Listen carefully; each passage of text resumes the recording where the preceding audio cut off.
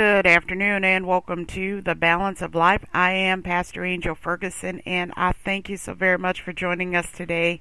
This is the day that the Lord has made. We will rejoice and be glad in it. Thank each and every one of you for tuning in today here via our radio broadcast as well as those who are joined in via the Wisdom app. I want to share some encouraging words with you on today. Don't give up. That's right. Don't give up. I want you to get up and I want you to try again. And you know what? I am a firm believer that if doors were open for you that needed to be open, if doors were closed that needed to be closed, if our Father which is in heaven provided you with the tools that you needed to come out of some circumstances and situations that you found yourself in. If he did it once, he'll do it again. It's not a one-time thing, because life is not a one-time thing. And throughout life, we find ourselves within situations and within circumstances, and some of them are beyond our control. Some things, it was our fault. And I'm just going to be honest. Sometimes we find ourselves in situations because we did not follow the instructions. We did not follow the plan. And we make mistakes because you know what? No one is perfect. We grow unto spiritual maturity, but no one is perfect. And so when we find ourselves in situations, when we find ourselves in circumstances and we can't figure it out and we don't know the next move of how to come out of those things, it is not over. There is a purpose. There is a plan. I believe once again that deliverance, a way out. It didn't happen just once. It could happen again. I want to share this with you, something that came up in my memories for Facebook. It says, and I wrote this back in 2017, inventory is more than just keeping track of what's on the shelves. It is the understanding of what you thought was in order only to find out it was not. And the caption says, grow with me.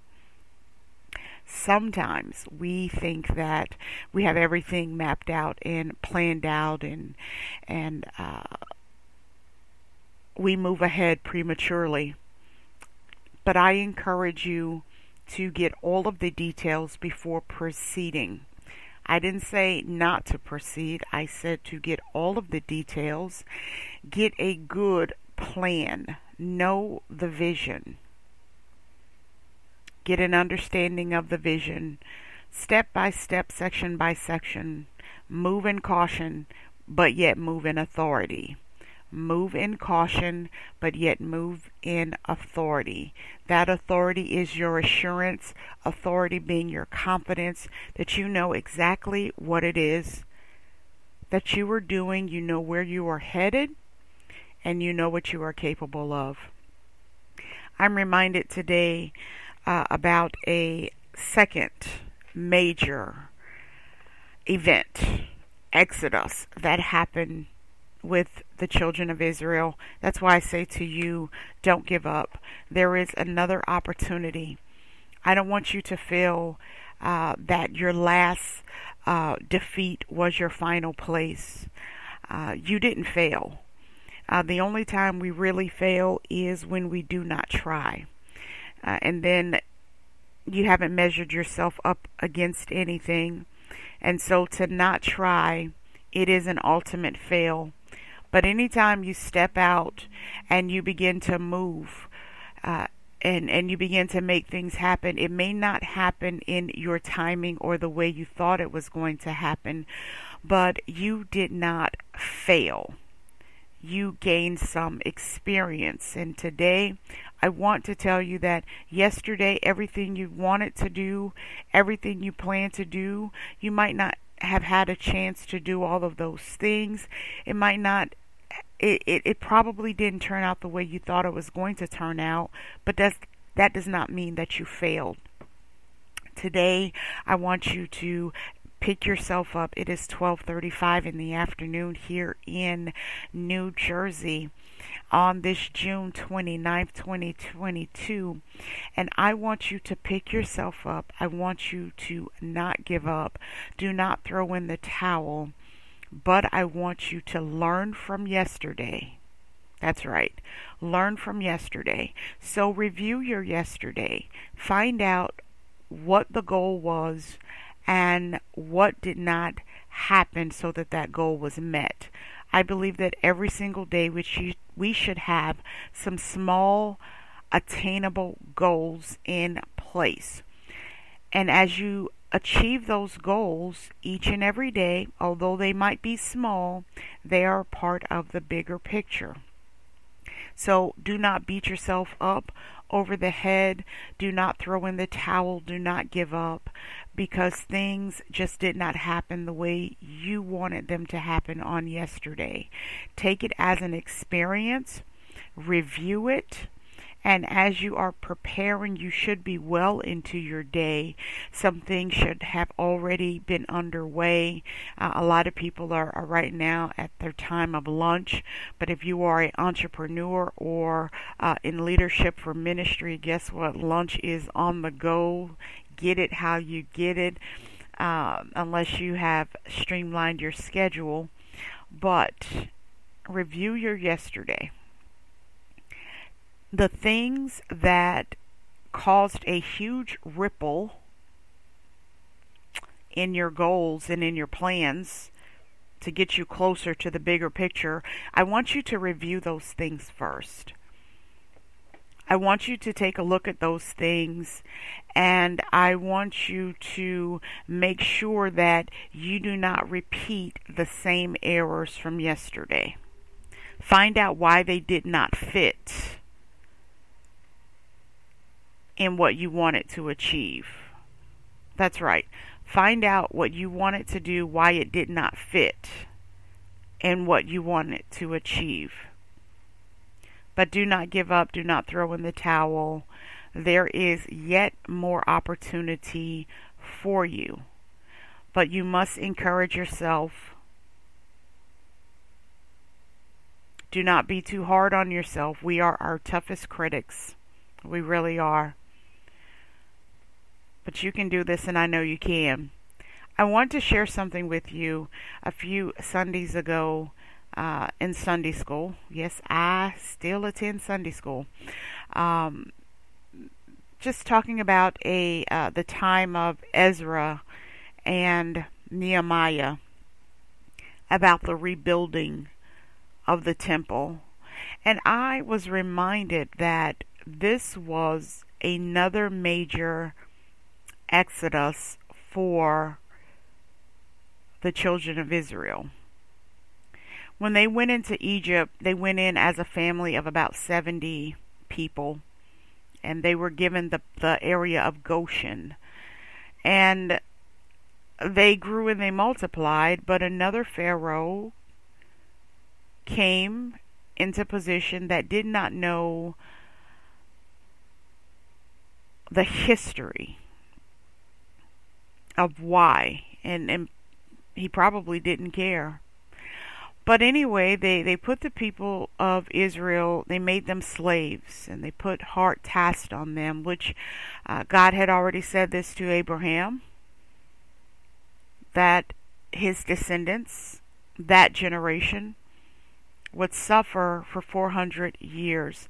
Well, it came a time, Moses came, and that was the Exodus out of Egypt. But there was another Exodus, and that was when Nebuchadnezzar of Babylon captured and seized the people. He left the poor behind, but he took all of the prominent, the educated, the princes, the kings. He took the majority, those of wealth. He took them over to Babylon, and they were captive over there. But that was not their expected end. There was another opportunity that God sent a deliverer that would say the people can go back to their own land this time. That person was Cyrus. He had written it in a decree. He also made way for the rebuilding. But while they were in exile and while they were on their way back, this is what I love. They were on their way back. They for those who decided, because it was up to them if they wanted to return back to the promised land. We have an Ezra who sought to learn the ways and the laws of God, to live by them himself so that he can teach those who are returning from exile. We also have a Nehemiah who was given permission from the king to go and to instruct the rebuilding of the gates and the outer walls. We have a Haggai. We have a Zerubbabel. They were a part of the rebuilding, but what I wanted to bring across for all of us today is there is a good and expected end for you. Every day is not going to be sunshine. There are going to be some rainy days, some cloudy days. There are going to be some days that it is extremely hot, and yet there are the winter times. But do you not know that even in the winter, there are still days that feel like summer, and there are days of summer that feel like days of winter or even spring?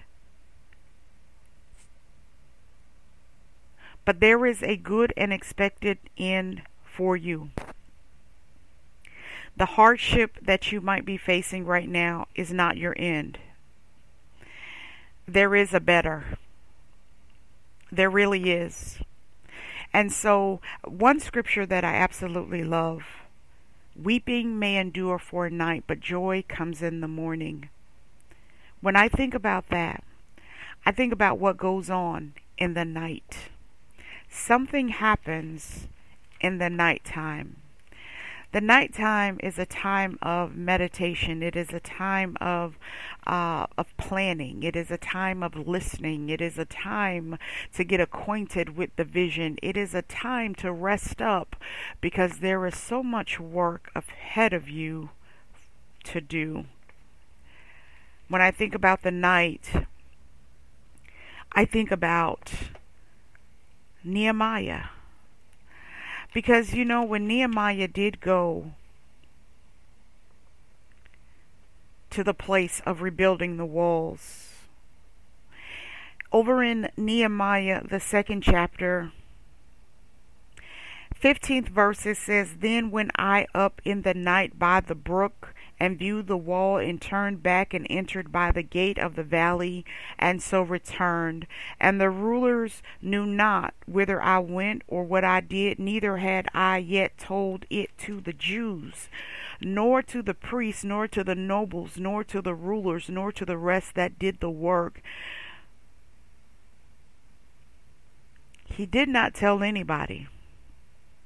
He kept the things that God had spoken unto him in his heart before it was time to release, which was day. So weeping may endure for a night, but there is something for you to do in the night. Let's read that again, because that's so good.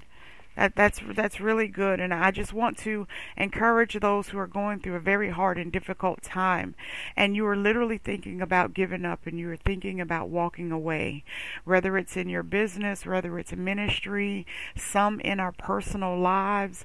You are thinking, I cannot do it anymore, I'm going to walk away. But I'm saying to you, before you walk away, I need you to understand that there is a good and expected end for you. You did not fail. Now, if you are walking away from something that is hurting and harming you, yes, walk away.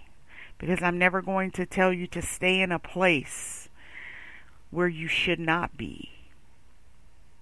But if you are walking away from ministry because it seems like the people just aren't getting it, or they just don't want to move forward, listen, do not walk away, but stay fast and stay focused on what you were called to do. Complete your assignment. If it's business, because you're going through a slump, listen, that's called the night.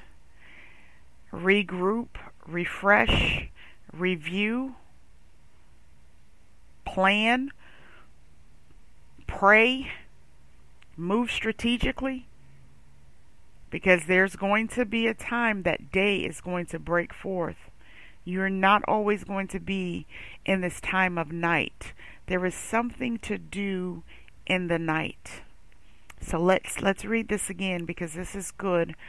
Nehemiah, the 2nd chapter. I'm going to back up. Let's back up to the 11th verse, because I want you to get the fullness of this as I set my pace to encourage you today. It says, "So I came to Jerusalem and was there 3 days. And I arose in the night, I and some few men with me, neither told I any man what my God had put in my heart to do at Jerusalem." So you see, in the night when you are getting the strategic plans and the vision is brought unto you with more clarity, and you are getting the instructions, and you are resting because there is so much more work for you to do.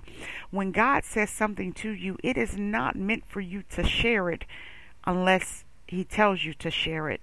So verse 12 says, "And I arose in the night." See, this is why I don't want you to give up. "Weeping may endure for a night, but joy comes in the morning. And I arose in the night, I and some few men with me, neither told I any man what my God had put in my heart to do at Jerusalem. Neither was there any beast with me, save the beast that I rode upon." Sometimes we share our plans when we're going through the rebuilding, when we're going through the restructuring, and not everybody who's hearing those plans is on your side. That's why we have to be careful about who we share with, because there are some who will come and sabotage your plans, or they will try and come and steal an idea that you have. But I want to tell you that when you know that the idea was given strategically to you, I don't care how they try to put it together, it will not have the same effect, because those are your plans, that is your vision, those are your instructions. So I want you to be careful in the night. The night signifies a time of struggle. The night signifies a time when, listen, you don't know the next move. And so you must be careful about every move. It's the night. Verse 13 says, "And I went out by night by the gate of the valley, even before the dragon well, into the dung port, and viewed the walls of Jerusalem, which were broken down, and the gates thereof were consumed with fire. Then I went on to the gate of the fountain, and to the king's pool, but there was no place for the beast that was under me to pass. Then went I up in the night by the brook, and viewed the wall, and turned back and entered by the gate of the valley, and so returned. And the rulers knew not whither I went, or what I did, neither had I as yet told it to the Jews, nor to the priests, nor to the nobles, nor to the rulers, nor to the rest that did the work." So he was strategic, not sharing prematurely. Get selfish with your information. get selfish with your instructions and your directions until you are released to share it, until you get an understanding of what it is you are about to do. See, here's what I have found, that if I am not sure with what I'm supposed to do, if I share it with someone, they're going to redirect me because I'm not confident in what I'm doing. It's like I'm seeking to ask their approval, and that's not what I need to do. When I know where my instructions come from, when the vision has been made clear unto me, I know where I'm headed. I am moving in authority. I have the confidence within me to complete that which I am instructed to do. I'm not looking for somebody else's opinion. This is the plan. This is the focus. This is the vision. This is the work. I'm not looking for an opinion. I don't need someone to come in and redirect and try to shift me from my assignment. So all of that happens in the night. But joy comes in the morning. Let's continue reading. Verse 17 says, Then said I unto them, Ye see the distress that we are in, how Jerusalem lieth waste, and the gates thereof are burnt with fire. Come and let us build up the wall of Jerusalem, that we be no more a reproach. Then I told them of the hand of my God which was good upon me, as also the king's words that had spoken unto me. And they said, Let us rise up and build. So they strengthened their hands for this good work. Now, yes, there was opposition. Yes, there was someone that came to oppose the work. Sabotage. I say sabotage because first, they laughed at them for rebuilding. You're going to come across circumstances and situations where people will try to question the work that you know that you're supposed to be doing. And once again, this is whether it's in ministry, whether it's in business, and even in your own personal life. People will come and question and laugh at you, throw rocks and stones your way to try and get you to stop.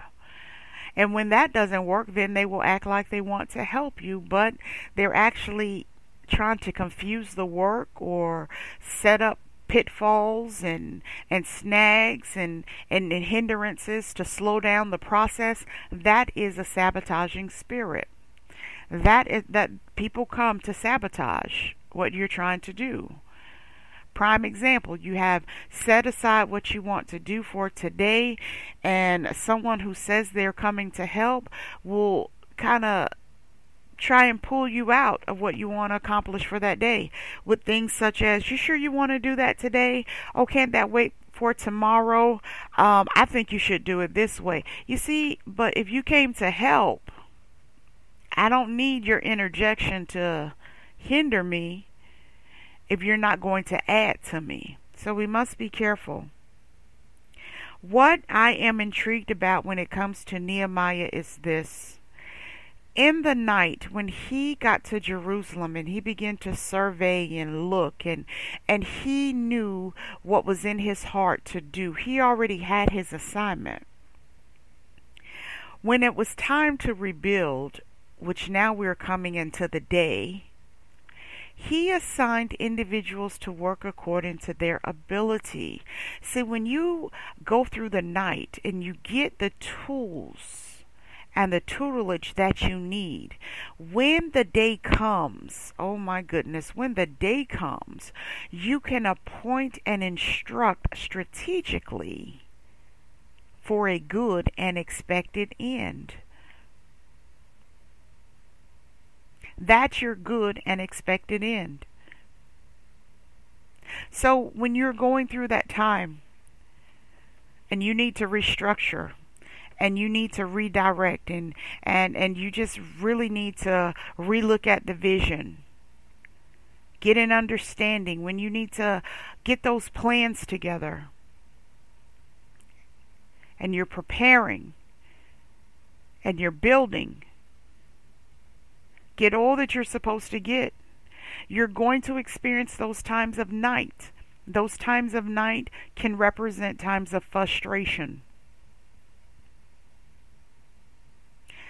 fatigue, body, mind, and soul. Yes, it does become fatigued. Pace yourself so that you do not get burned out. I'm helping us today. That's my mandate. That's what I'm called to do. Another thing that I love about Nehemiah is he heard about the problem, but he waited until he got there to look behind the problem before he began to direct or put people in place to do work. Sometimes we hear about a project or a situation and we automatically go into fix-it mode without fully surveying what's really at work. I can't fully survey anything based off of what was said. I need to look.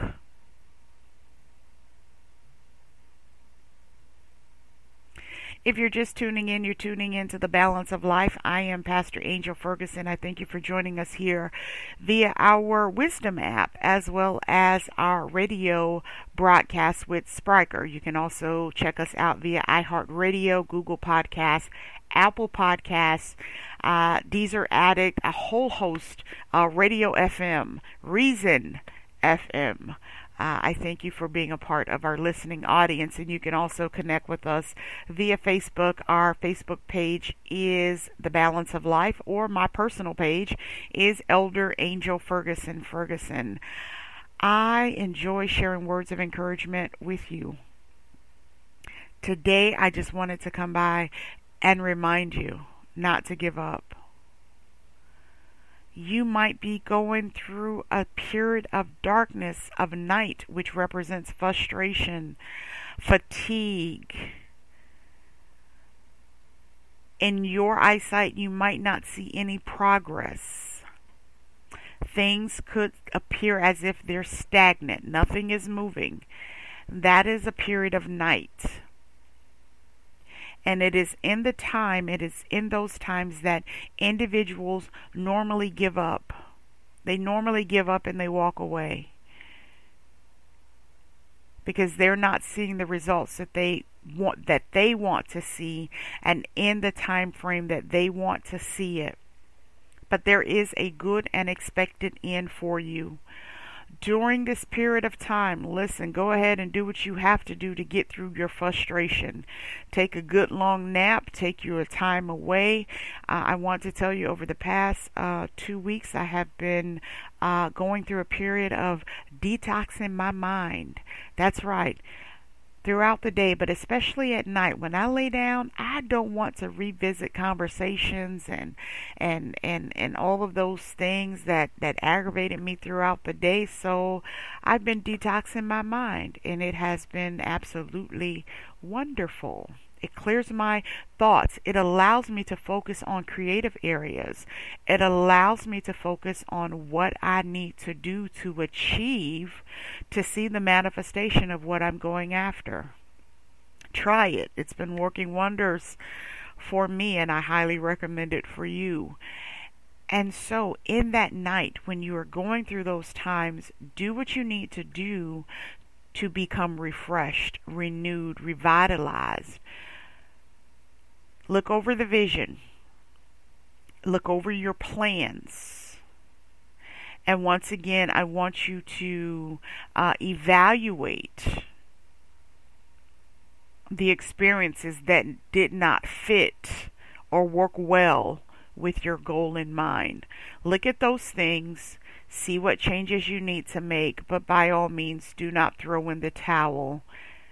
Weeping may endure for a night, but joy comes in the morning. The joy is your refreshing and your renewal and a new outlook, replenishment, so that you can move forward.